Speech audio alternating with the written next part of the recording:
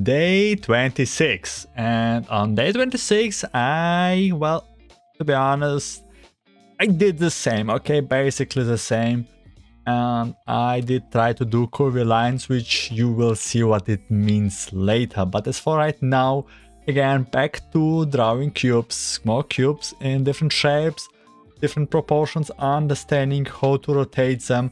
Probably I will make one day where I literally just draw a cube and rotate them over and over. But it does require, it is actually difficult, more difficult than you might think. Also, not for me here on future me, a lasso fill tool, which I already found. Thank you past me for giving me this node. I already found the lasso fill tool, which I kind of will use for the hair to make the hair a little bit more sharp on the edges, on the ends of the hair. And yeah, here a nice little figure, nice little box model, I guess you can say. Also, you might notice I did make music a little bit quieter. I hope it's better though. And here you see okay, it looks like kind of like some animal, but yeah, I'm trying to study the hair and we do some different shapes like this ones and kind of understand the hair flow, and then I just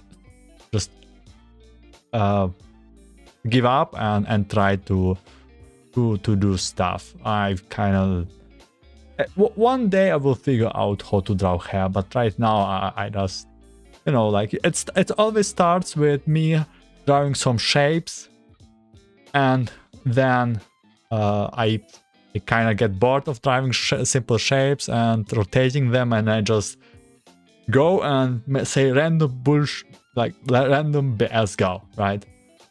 And yeah, this is the moment where I figure out that my forehead is way too small for the hair. Like I really need to have make a forehead where I play tic-tac-toe, and on some foreheads I'm not able to play tic-tac-toe. So it means, yeah, you see, you already saw it, right? When I pick up the 3D model, that the forehead, like the hair, is way too close. Like I need to put my forehead a little bit more up and draw the hair from that point. So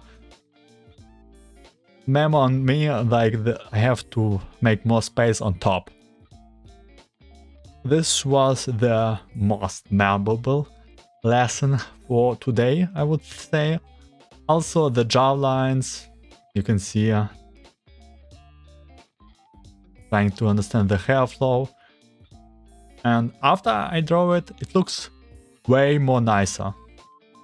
So after I make the hair a little bit higher up, like, you know, like, so it goes more like this and less flat, it goes more up, it started to look decent, to be honest.